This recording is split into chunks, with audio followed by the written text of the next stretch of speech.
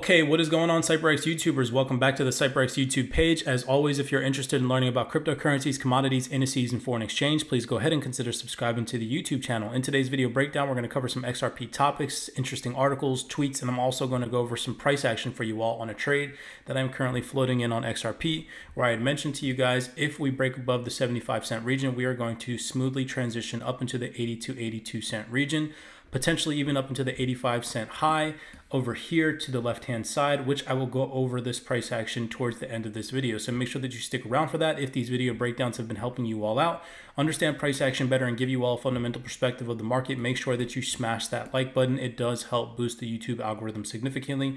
Really do appreciate the love and the support. So covering this Twitter, now I didn't even realize how many Twitter followers I had. If you guys want to follow me on Twitter, you're more than welcome to. I think I'll start to be a little bit more active on Twitter. I haven't been in a couple of months. It's been quite a while. Now, my Twitter page blew up when I started CYPRX. A lot of people follow me because of the consistency that I post in the market on my Instagram, all of the call outs that I make in the foreign exchange market.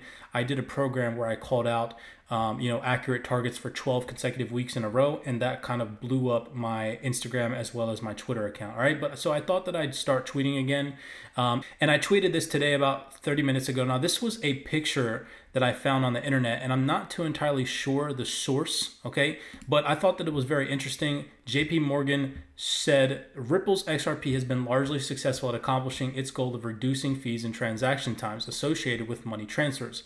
If the company is able to win the SEC lawsuit and trading resumes on major cryptocurrency exchanges like Coinbase, which, by the way, I released a video, I believe 2 months ago, on the potentiality of this happening. I don't even know if that's a word, potentiality. XRP is poised for a significant adoption. So I thought that the way that they ended this, again, paying attention to key phrases, okay, and key words, okay, significant adoption, which I've already gone over in previous YouTube videos as well, is what's going to happen if banking institutions get regulatory clarity. They are sitting on the sidelines right now with their hands in their pockets waiting to dump money into XRP and other digital assets, okay? So that would be very interesting to see. This is an article from ambcrypto.com, and it reads, assessing whether you should be worried about XRP's long-term price. Now, I'm not going to read through this entire article, but I do want you all to pay attention to specific dates. I put out a video in around maybe December of last year where I told you guys all of the hype on XRP. It's not happening anytime soon. You guys know that I like calling out these YouTubers that have been telling you all since November 27th, 2021 is when we started the downtrend or the retracement on XRP. And I've been telling you guys that all the YouTubers that have been filling your guys' head with hopium, making you guys buy at these highs, you guys need to unfollow them and learn technical analysis properly. But we can see here, the never-ending Ripple SEC lawsuit might just have a potential deadline in a filing related to its pending class action dated 23rd February 2022. Ripple reportedly agreed to a new date of 18 November 2022. For all the people that have been following my YouTube page, okay, none of these new updates should be a surprise to you, because I've been telling you guys that XRP is not going to see new all-time highs in a bullish rally until the end of this year, where now we can see the dates are linking up. In that video that I released about ISO 222 and the banking institutions having to be fully integrated from November 2022 up until November 2025, I had mentioned to you guys that that is when we're going to see a fully integrated, fully outpaced cryptocurrency market flip and go back to the upside, okay? And look here, now we can see everything is kind of linking up. Again, I'm not a conspiracy theorist, but I do believe that everything in the market happens for a reason. Manipulation does exist, and the elites do know what is going on behind the scenes, and every date that they pick, every single specific price movement that they make in the market is already pre-programmed and pre-identified in the market ahead of time. And I've been attempting to teach you guys that here on this YouTube channel, okay? I do that in my trading. I do that with the foreign exchange markets, and that has made me a profitable trader. So I'm going to consistently keep doing that, okay?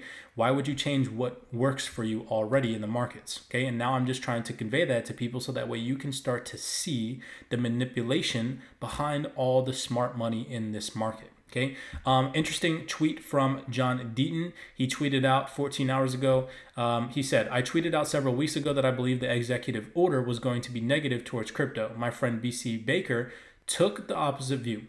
I said I would be happy to publicly admit I was wrong, so I can honestly say I am happy to admit I was wrong. So very interesting tweet from John Deaton. We saw that the executive order from Joe Biden's administration came out positive for cryptocurrency. A lot of interesting things were covered there. Maybe I'll take a couple of snapshots and highlights from significant things that I found interesting in the executive order. There was a lot of manipulation in the executive order. A lot of people taking screenshots and rewriting the executive order, which I'm pretty sure is illegal to do, and then tweeting it, and then acting as if it mentioned XRP and things of that nature, which didn't happen. If you guys see that tweet from that Twitter page, I'm not even going to show that on my page because that's false news, and I'm not going to do that. I'm not going to share that. Okay, you're probably going to see some of these other YouTubers share that tweet. Mark my words, I guarantee you another YouTuber that covers XRP is going to post that tweet.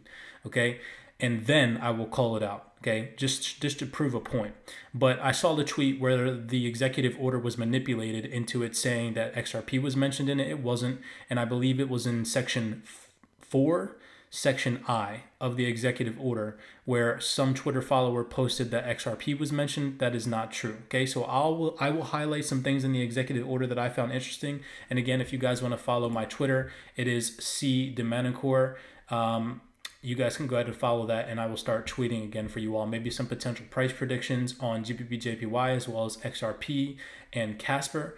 And then moving forward, maybe some other motivational stuff as well. So another Twitter page that I don't follow, at least I don't think I do. Maybe I'll follow. Okay, maybe I do follow. Oh, here we go. Okay, I'll follow him. Anyway, this is from Adam Davidson. It is now official U.S. government policy that cryptocurrencies are a key part of our global competitiveness and also need to be regulated. It is time to move away from simplistic pro or anti arguments. Crypto is here. It is growing. It is good. It's bad. It's complex. Okay, I thought that was very interesting. I thought that I'd share that with you all. Very interesting key phrases. We see here, crypto is here and it is growing. And that we need to have and steer away from pro or anti arguments. We just need to sit on our hands and wait for the institutional money to come flooding into this market. As investors, we can't do anything in the market except that anyways, okay? We don't control the market price action movements. All we can do is speculate. We can read technical analysis properly and hope to capitalize on discounted prices, which, I completely attempt to mentor people into teaching them how to do, okay? Instead of watching these YouTube videos that are telling you that XRP is bullish every day, so they'll post a bullish video on March 1st, right? And because there's a rally on XRP, you as a retail investor that doesn't know too much about technical analysis will go and you'll buy this top, you'll put $1,000 into XRP, and then 3 days later, you'll come back to your investment and you'll be like, well, why is there only $750 in my XRP bag right now? And you'll think that cryptocurrency is a scam. Stop doing that. We can clearly see here the proper technical analysis way to have analyzed this market and get in, which I will get into in just 1 second in this position I took. But if you guys are looking to invest in cryptocurrency, I highly suggest, because of the way that things are going to revolutionize in the future, that you learn technical analysis. Even if you're not going to be an active scalper, intraday trader, or day trader, I highly suggest you take it upon yourself to learn technical analysis from either a mentor who teaches it properly like myself, or somebody else that you could potentially find that's not filling your head with false hopes and dreams on a day-to-day basis like 90% of people, okay? Coming over here to this article that I thought that I'd share with you guys. Sorry for going on that rant. It just bothers me and ticks my nerves that, people are just, man, it's insane, the manipulation in the markets right now. But this is from You Today, and the article reads, XRP lawsuit ripples upcoming court decision might be revealed as soon as the end of March, says John Deaton. So we've seen a lot of articles saying August. We've seen a lot of articles saying September. Now John Deaton saying that the ruling could be the end of this month. Who realistically knows what's going to happen? Again, what I think that is the best we can do as retail traders is sit on our hands and hope to capitalize on getting in at discounted prices. I know where I'm purchasing XRP at. I know where my long-term holdings sit at. And I know what price levels I'm looking for if XRP does hit those price targets, okay? But we see here the 6-month list could guarantee rulings by the end of this month. John Deaton tweeted out. I thought that was interesting that I'd share with you guys. He tweeted that out yesterday, okay? And then we also see here You Today. I'll go ahead and I'll click on this article. Terra Luna flips XRP as price soars 27%.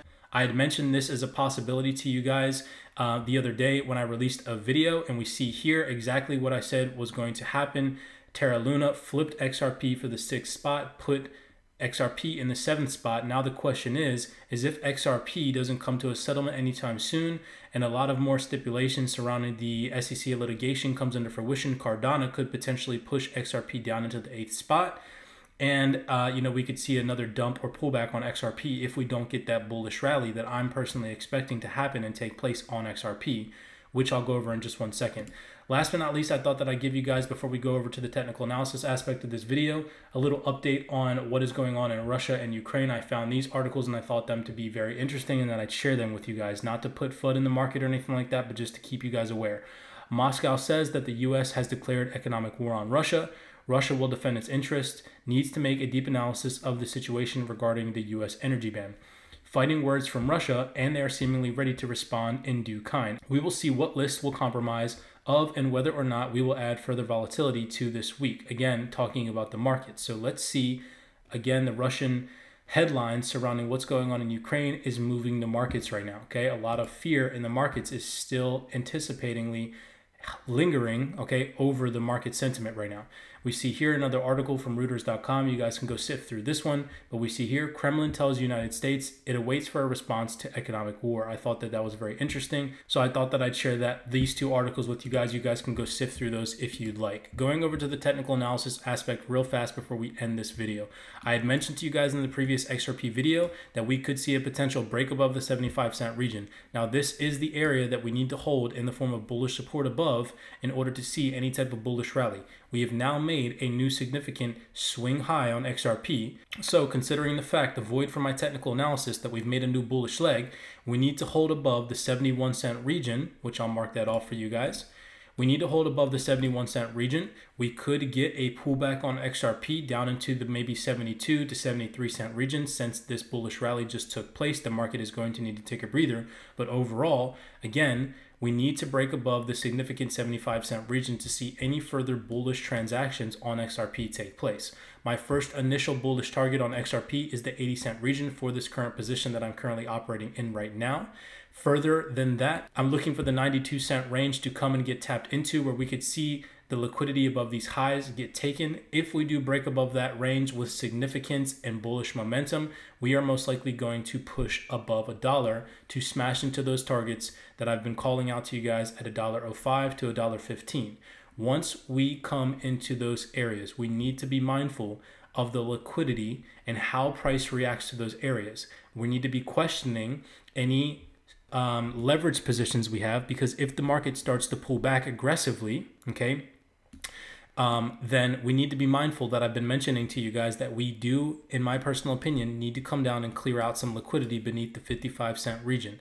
I've been telling you guys that for quite some time. I'm still holding strong to that stance, where I think that XRP is going to have a very drastic drop in price randomly. I don't think it's going to hold below those levels for a long time. I think that it's going to be a day's worth of price action where XRP is just going to dump.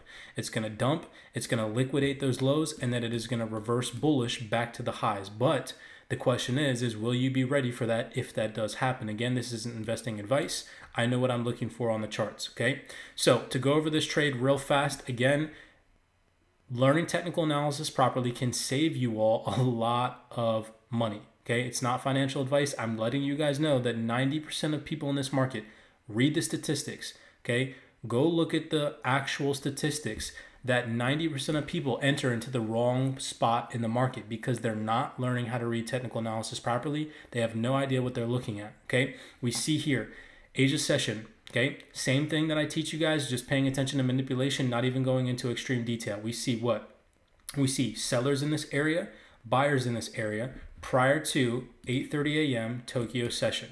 Okay, again, prior to 8:30 a.m. in every single session, 8:30 a.m. Tokyo, 8:30 a.m. London, and 8:30 a.m. New York, manipulation happens prior to those times in every single session. Okay, so what do we see here? Early sellers, early buyers. What does the market do? It liquidates those early buyers by tapping into the lows here, the sell stops that would be beneath these lows, and the buy positions in the form of leveraged positions that were beneath these lows from early investors into the market that were premature to the rally that took place. Same thing here. What can we see? London session, early sellers prior to 8:30 and early buyers. prior to 8:30. What did the market makers do? They came, they pushed into some of that liquidity. I guarantee you the spreads increased right here during this drop during New York session, and then we see the market rally. Paying attention to New York, what do we see? Early sellers, early buyers, same price action. The market makers came and dipped into that liquidity. Now, Wycovian and order block traders and all that stuff will sit here and label all of this crap with STs, SPYs, tests, springs, all of this crap. You don't need to even understand any of that stuff. Any Wycovian book that you could potentially read will even tell you that paying attention to labeling charts like that is a waste of time. All you need to understand is manipulation in the market. Okay, you need to understand time in the market. You need to understand how price reacts to liquidity and what to look for specifically once it does react to liquidity. And what can we see here? What it is that I teach on the YouTube channel. Okay, early sellers, early buyers. The market dips into those early buy positions, internal liquidity in this area prior to New York session where people were anticipating the market move, whether that was an up or down move. They were anticipating what the market was going to do. The market grabbed buy anticipation. Then it grabbed sell anticipation. But what can we see here? We see that the market failed to create a new swing low. So this has to be identified as a higher low.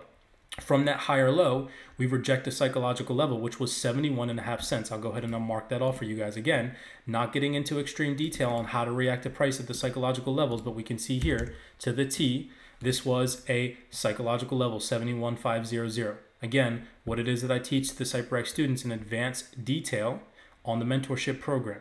Okay, we see a bullish reaction that leads to a break in structure. Now, just based off what I teach you guys on the YouTube channel, all you would have had to do is after the market grabbed liquidity, we can even refine this a little bit. We can see that this is a swing low right here that the market reacted to. The market created a higher low in comparison to the range that we were operating in from A. I'll mark that off for you guys. From A into B, creating a new high.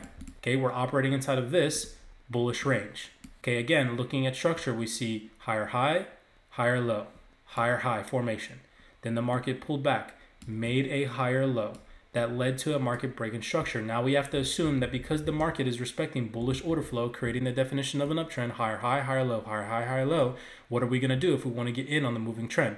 We're not going to buy at the highs. We need to wait for a discounted price where we know the bank and institutions like to purchase from and add to their orders. Their orders being the previous lows, i.e. where order block traders trade order blocks from and all of that jazz, right? All of that fancy jargon that you don't need to fill your head with. Okay, so all we needed to do was take our Fibonacci from the low after the grab of liquidity to the high that broke structure, wait for a discounted pullback, boom, 70 to 79% discount, stops beneath the significant low, and you're targeting your Fibonacci extensions. As you guys can see, those profits were met. I'm currently floating in this position. Absolutely beautiful trade.